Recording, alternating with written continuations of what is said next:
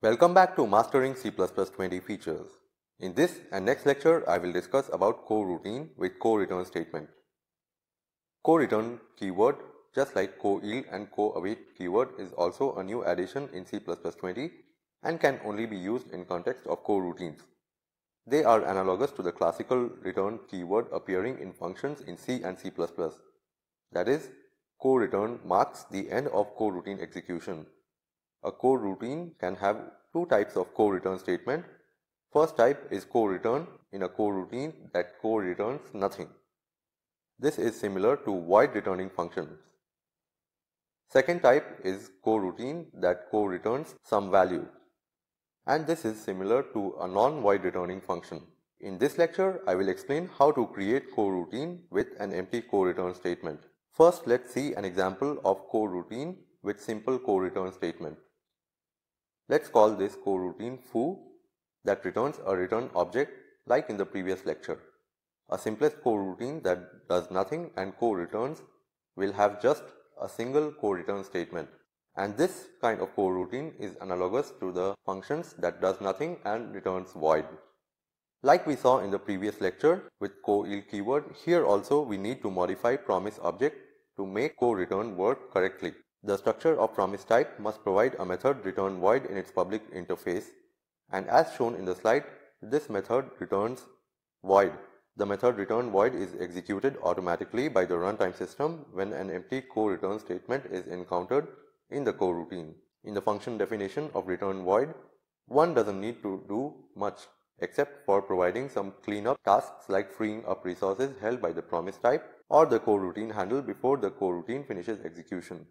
Alright, let's see this in a live demonstration. Here on top of the file, I have the same return object as in the previous lecture, but with slight modification that the promise type struct has a method return void in line number 8, and this method has a void in its return signature.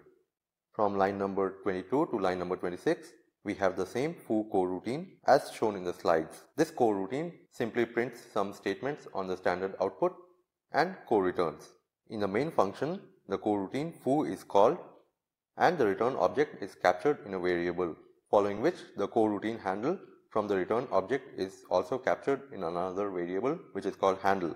And from line number 36 to line number 39, the coroutine is conditionally executed and resumed if it has not finished execution. Right now this code will not compile since the method return void is not defined. So let's go ahead and do this.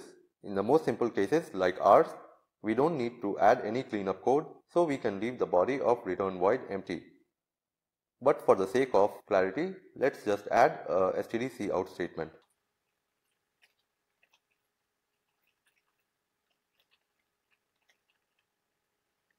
Noting that the method initial suspend returns suspend always awaiter, this coroutine will suspend on the initial call and will resume execution only when it is resumed from the caller of the coroutine, which in this case is the main. Now if I compile the code and run the executable, we see from the console output that the coroutine suspends on initial call and returns the control back to the caller, that is the main function. And upon resuming the coroutine in the main function, the first two lines in the body of the coroutine is printed on the console. And finally, the empty co-return statement inside foo is executed, which in turn calls the return void method within the promise type struct, which prints the statement inside its body, which we can see here. And finally, the coroutine finishes execution and the program exits. That was all for this lecture. Thank you for watching this lecture. In the next lecture, I will show you how to work with coroutines that have a non-empty co-return statement. So stay tuned and enjoy learning coroutines. See you in the next lecture. Hello there. If you enjoyed watching this video, don't forget to hit the like button and subscribe to my YouTube channel. If you have any questions or if you would like to start a discussion on the topic covered in this lecture, please feel free to leave a comment on this video.